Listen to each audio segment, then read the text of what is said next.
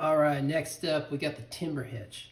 So the timber hitch is a knot that, by its name, kind of tells you what it does. So if you have a large piece of timber or something that you're trying to move that's really heavy, you can tie this knot and use it to drag whatever that object is. It's also the start of the diagonal lashing, which is a helpful lashing to learn. So to me, this is one of the easier knots to learn.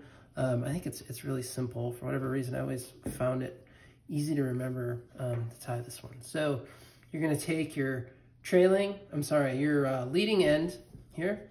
You're gonna go over your object, in this case a pole, and then underneath. So you're gonna remain with your leading end. It's gonna go over top of the trailing end, and then through the loop. So now you're just going to keep working that leading end down and around. You're going to start wrapping it around that bottom half of your loop. You want to get at least 3 or 4 wraps in there.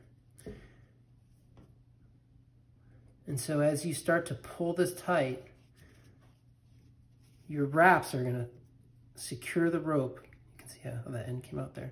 The wraps are going to secure against it, and it's going to actually constrict as you yank on it, and it's going to keep that leading end from unraveling. So you can really yank on this as hard as you want to, and it's not going to come undone. So once again, this is the timber hitch.